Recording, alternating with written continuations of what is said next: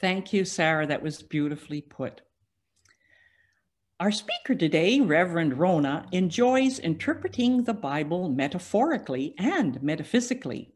She believes that our life's work is to connect with the energy we call God and live as expressions of God.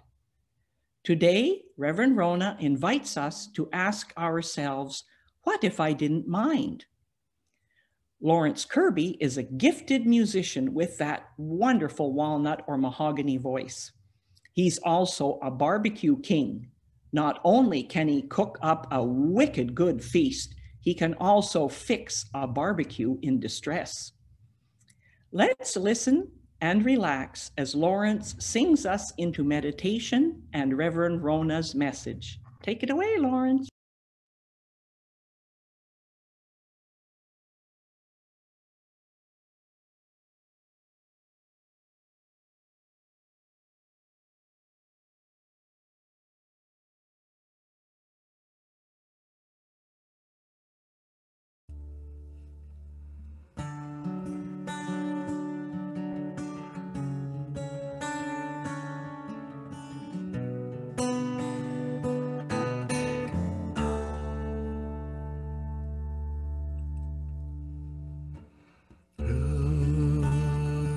Side you are when the sun comes over the mountains, and whose side you on when the dew is all dried up and gone, and whose side you on while the afternoon winds are blowing, and whose side you on when the 11 o'clock news is done showing. Children of tomorrow, don't you worry, Earth's time's not in a hurry, and after all's been said and done, we'll all burn as brightly as the sun.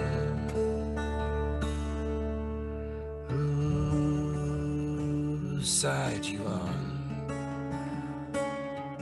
Now the fighting has long been over, and whose side you on when there's no one looking over your shoulders, and whose side you on when the afternoon winds come blowing, and whose side you on when you lay your mind drifting. Children of tomorrow, don't you worry, Earth's time's not in a hurry, and after all's been said and done, we'll all burn as brightly as the sun.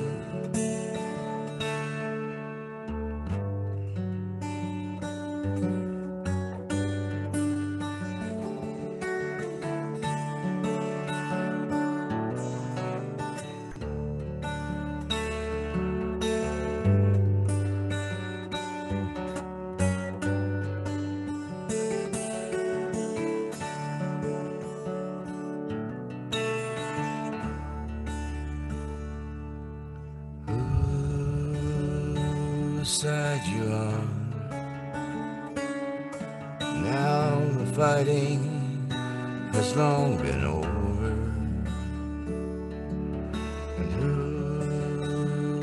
whose side you on when all you've left is here and now. And whose side you are, when joy could be the order of the day. And whose side you are, now the fears of the world have melted away. Children of today, there are no problems. God in her wisdom has not solved them. And after all's been said and done, will love burn as brightly as the sun.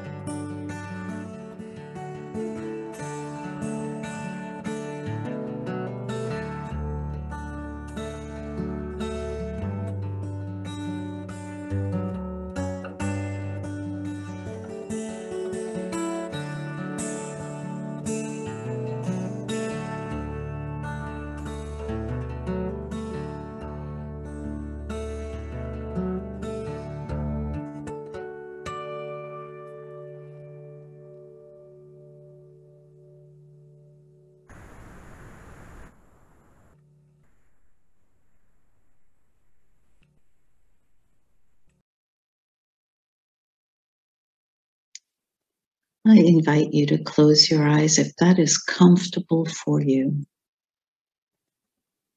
and become aware of your breath, that flow of life coming into your body and releasing from your body. As we enter into a 12-hour meditation, I bring your attention to the space in your brain. Imagine between your ears, in the center of your head,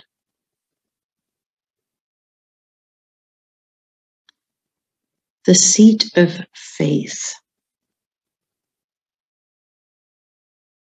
Faith represents that which we trust, but we may not see. It is deeply held, hidden between both hemispheres of our brain.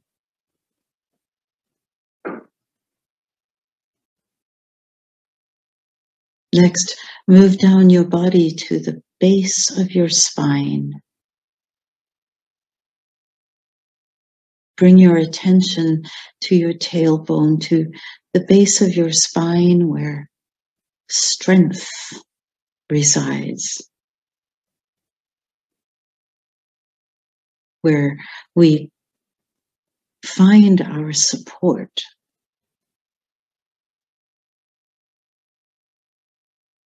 We pair faith and strength together so that strength helps to support our faith. Strength enables us to hold the course when our faith starts to waver. Faith and strength work together. Next, move down in your mind's eye to your abdomen, to the seat of release and new life which pair together. Just as life cannot exist on just the in-breath.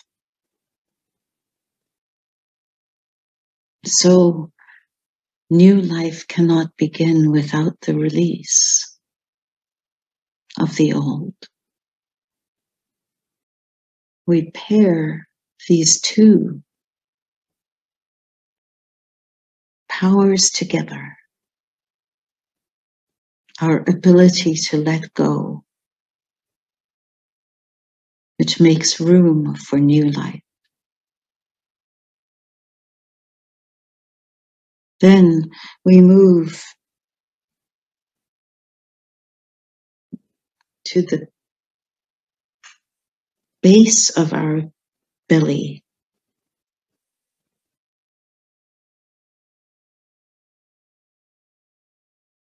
the place of order,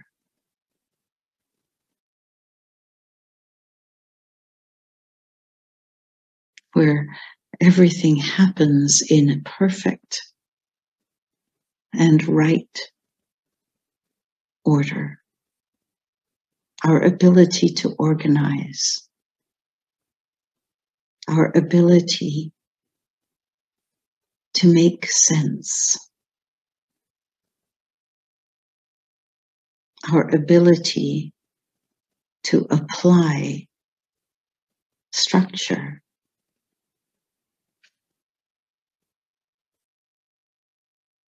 And then move way up on your body to the back of your neck, to the base of your neck.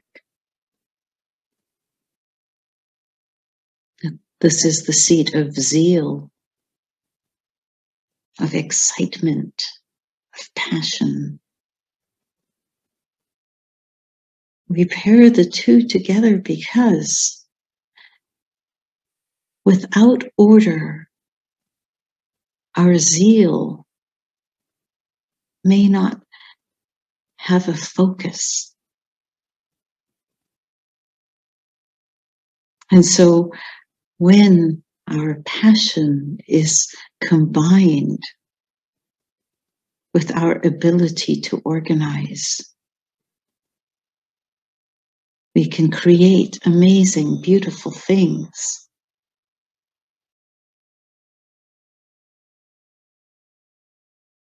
And next we move to our belly button, to our stomach.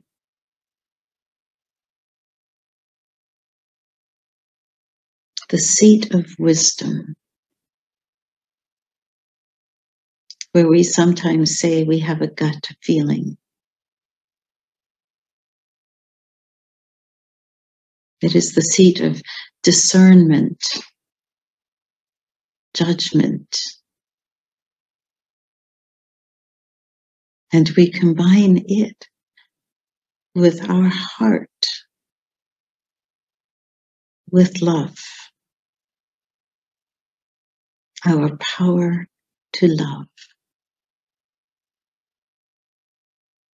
The reason these two are combined is because love without wisdom may take us to places that are not for our good.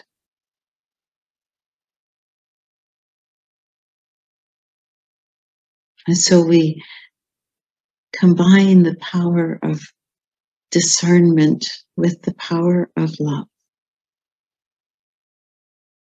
in order to express the best of life for ourselves.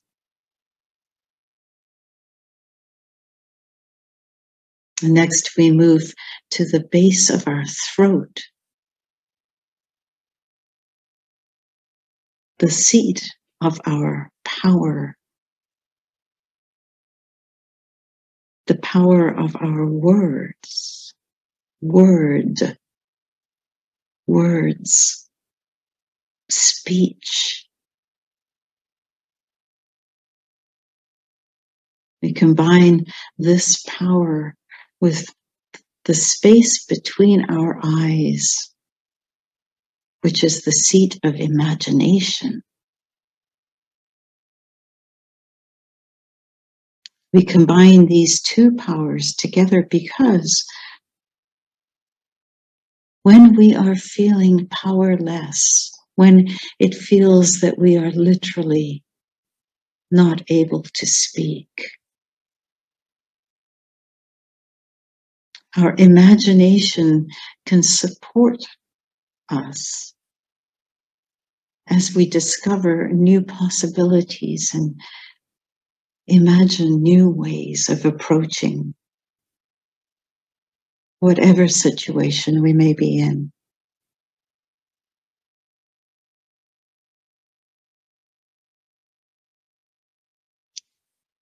So we pair the power of our throat, our power of power, our ability to speak with imagination between our eyes. And then we move to our forehead, the seat of our understanding, our ability to understand. And we pair that with the top of our head where we hold willingness. Because we all know it is not enough to merely understand something unless we are willing to put our understanding to practice. When we combine these 12 abilities and we have them in right relationship with each other, we create a life of fullness, abundance, peace, joy, faith, and strength, release and new life, order and zeal, wisdom and love, power and imagination, understanding and will. 12 abilities we all have. Let us use them wisely.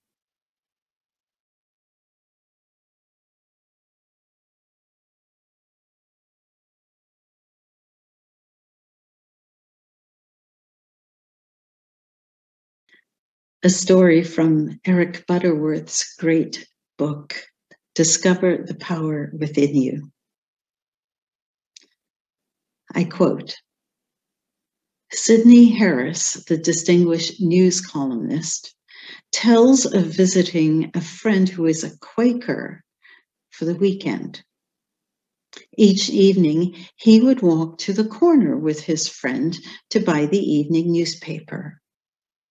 His friend would be cheerful and pleasant, but the newsie would always reply with a grunt. Harris commented one night, "He's a mighty unpleasant fellow, isn't he?" And the Quaker friend replied, "Oh, he's always that way." Harris, confused, said, "But why are you so nice to him?" And the answer is a classic that reflects a deep understanding of Jesus' law of non-resistance. The Quaker said, "But why should I let him determine how I am going to act?"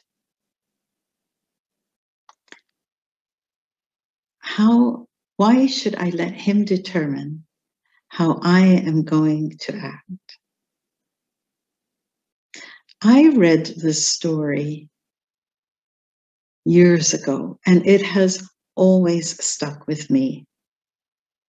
Because I don't know if I would have taken such a high road.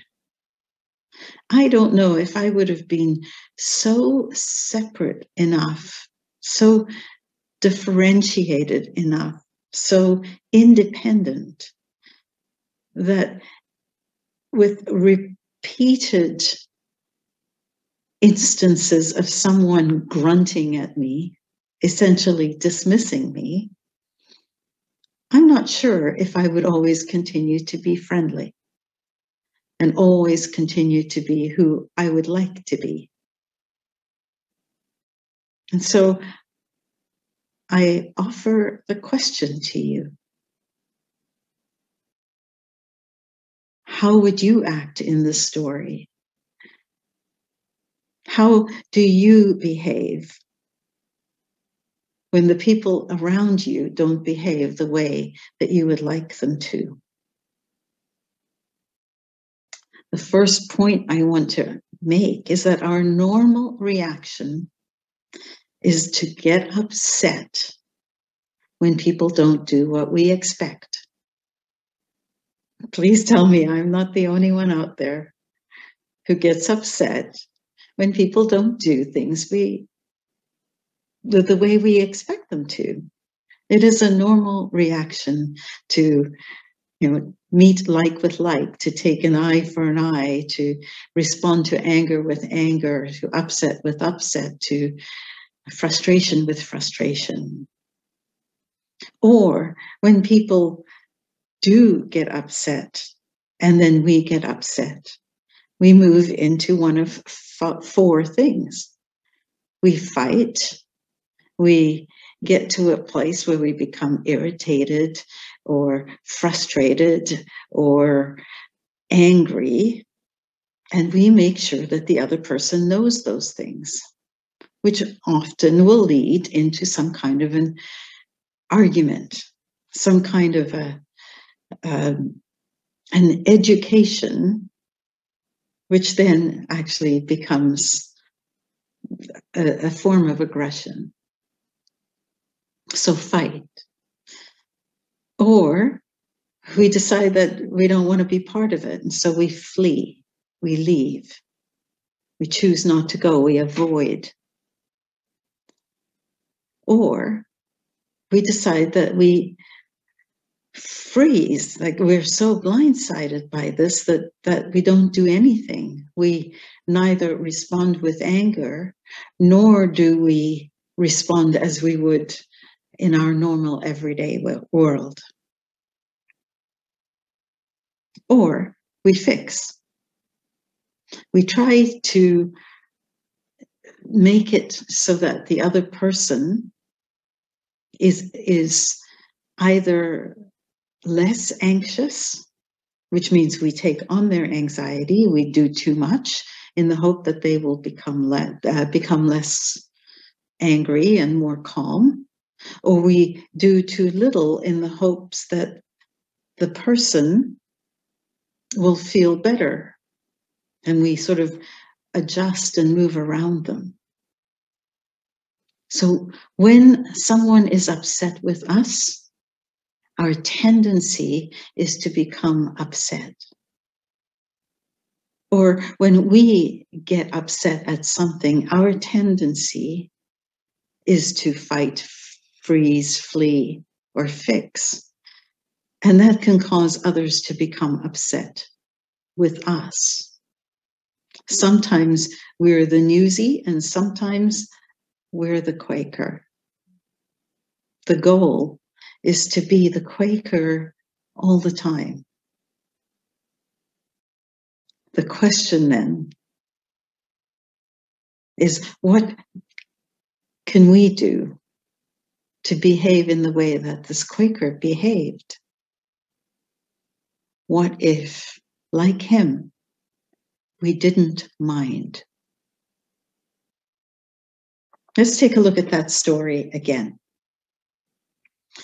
In the face of misery and grumpiness, at that moment, that Quaker visitor, a Quaker man, had a choice about how to respond.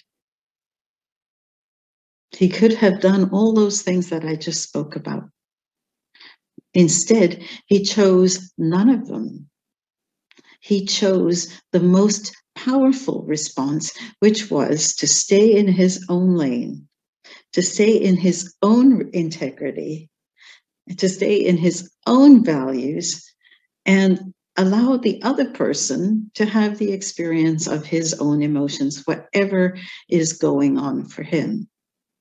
He allowed the other person to be who the other person was, and he allowed himself to be who he was. Imagine if he chose not to do that. If he had responded with anger or frustration or avoidance or fixing or some of those, what would the end result have been? The end result would have been that two people would now have been upset instead of just one who was happy in his grumpiness. What if we didn't mind? Think for a moment when you've had a similar sort of experience in your life. Maybe someone has said something that upsets you. Maybe someone has made a judgment about you. Maybe they've said things like you're not smart enough. Or maybe they've said that you're too smart. Or maybe they've said that you talk too much. Or maybe they've said that you don't talk enough. There's so many judgments to pick from. Or someone does something that frustrates you. Maybe they leave the cupboard doors open all the time, or they don't pick up their clothes, or they have some other kind of habit that just drives you up the wall. In any event, whatever it is that they say or that they've done, if it's put you into a place of anxiety or worry, then what can you do? What is the impact of that? Well, of course, when you're in a place of worry and anxiety, you are suffering. And so when we're upset, we suffer. We imprison ourselves. We put ourselves into a place of upset.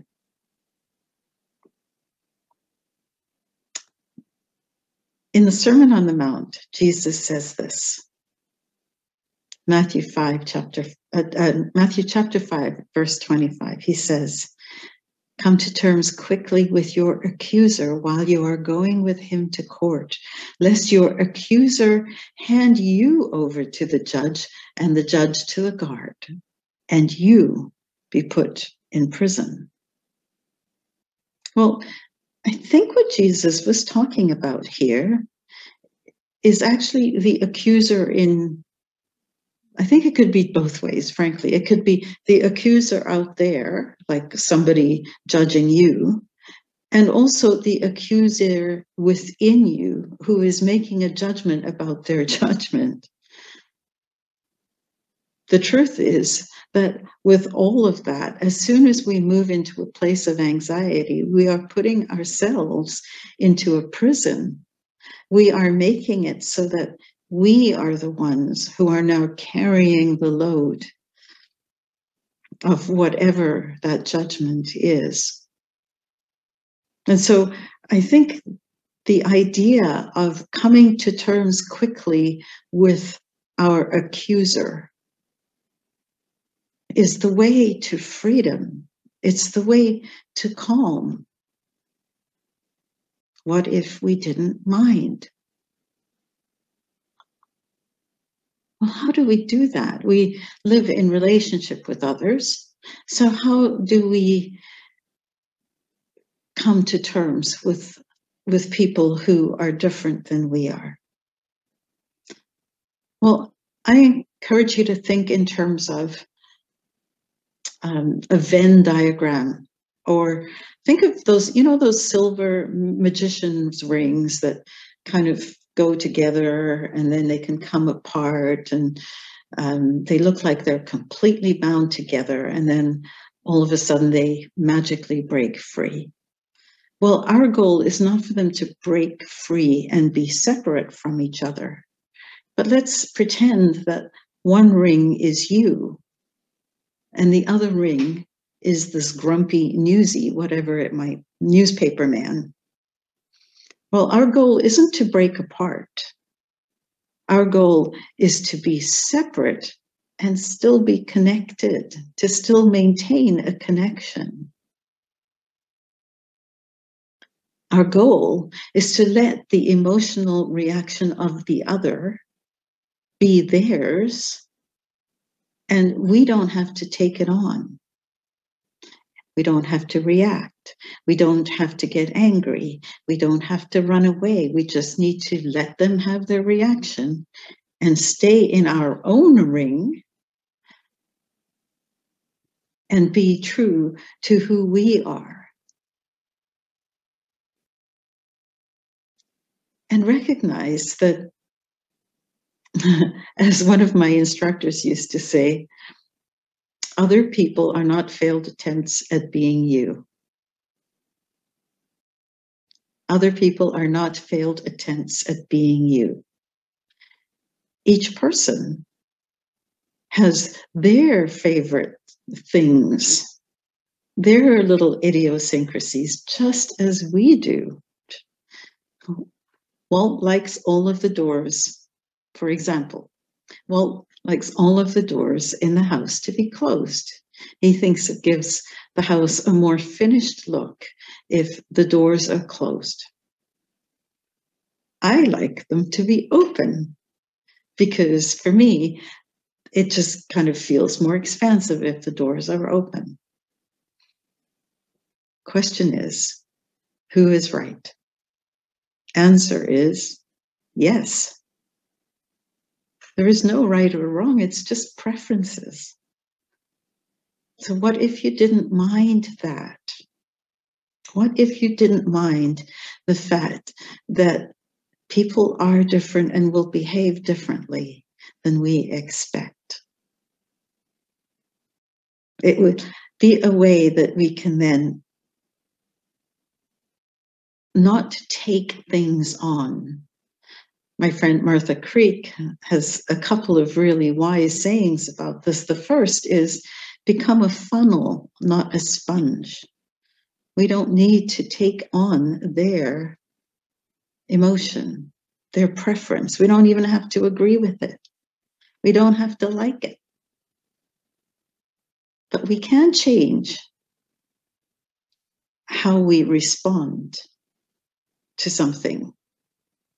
The other thing she says is, where two or more are gathered, there will be bristling. What if we can accept that?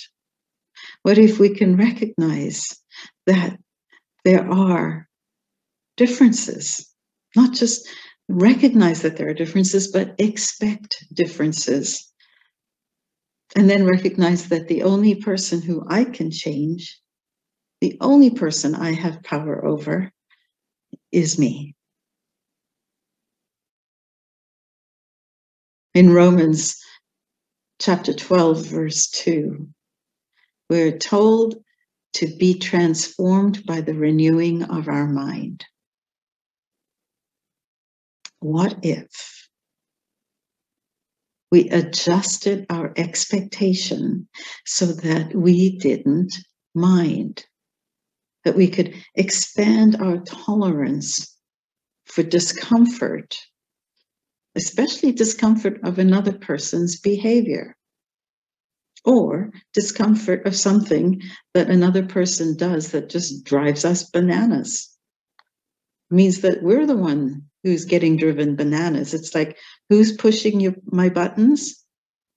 If they're my buttons, I'm pushing them. I get to change whether or not those buttons actually need to be there or not. Now, I can hear you almost through this computer right now saying, yeah, but what about accountability? What about if they are doing things that are absolutely unacceptable? Yes, that's definitely something that we want to pay attention to. But when we're in a place of anxiety, when we're in a place of frustration, when we're in a place where we're meeting frustration with frustration, anger with anger, intolerance with intolerance, when we are so judgmental about their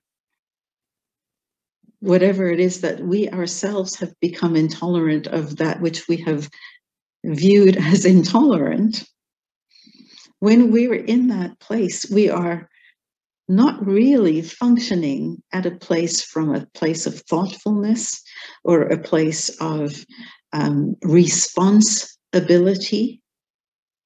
We're functioning at that point from a reaction. And there is no thought that is meaningful in that place.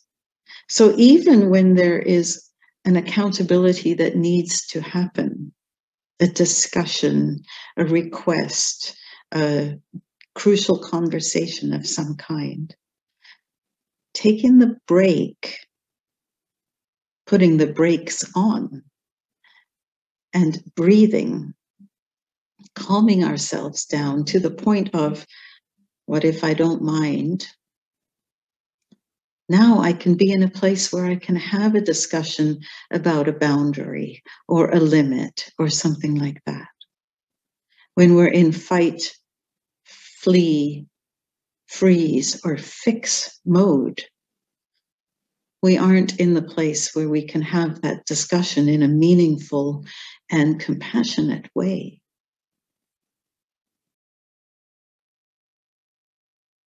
So, imagine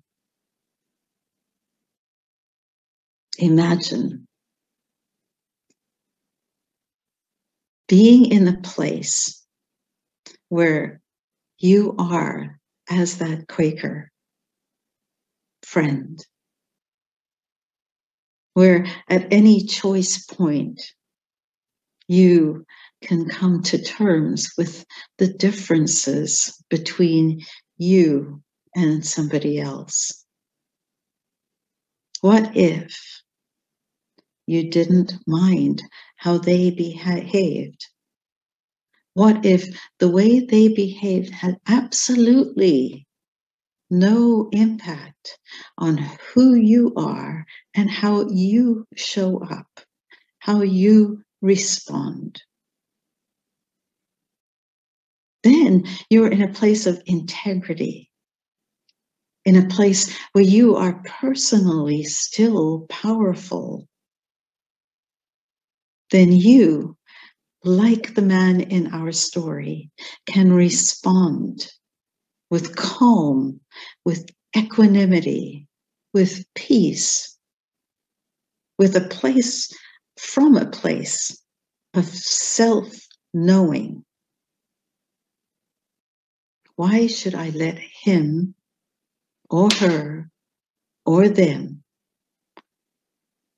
why should I let them determine how I am going to act? Next time you're in a place where you're tempted to get frustrated, or you're tempted to flee, or where you are tempted to get upset, I invite you to ask the question, what if I didn't mind?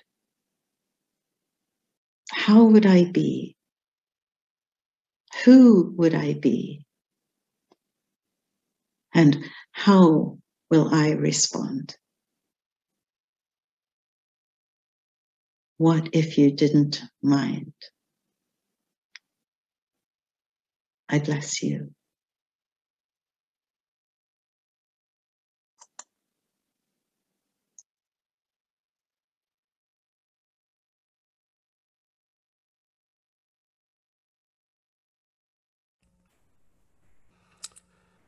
All right. This is a song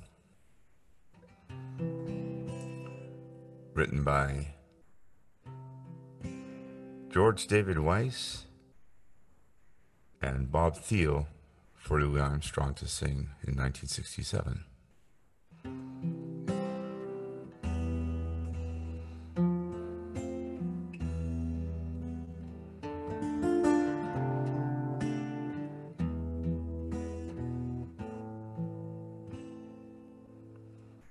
I see trees of green, red roses too. I see them bloom for me and you, and I think to myself, what a wonderful world.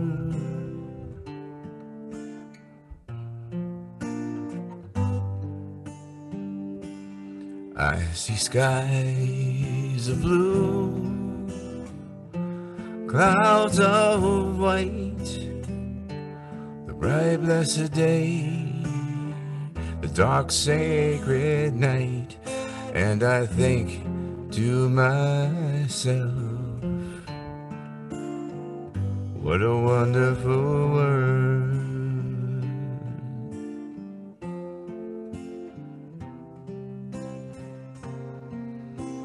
The colors of the rainbow, so pretty in the sky, are also on the faces of people going by.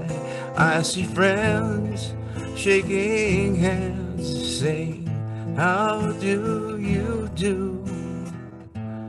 They're really saying, I love you. I hear babies cry, I watch them grow. They'll learn much more than I'll ever know, and I think to myself, what a wonderful world.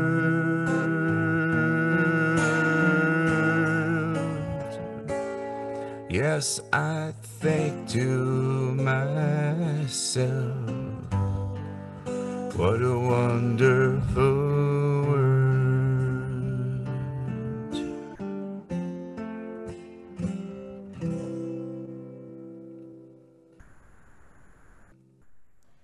Well, thank you, Lawrence, for your delightful and comforting singing. And Reverend Rhona, thank you so much for your enlightening and reassuring message. We really need to hear that these days.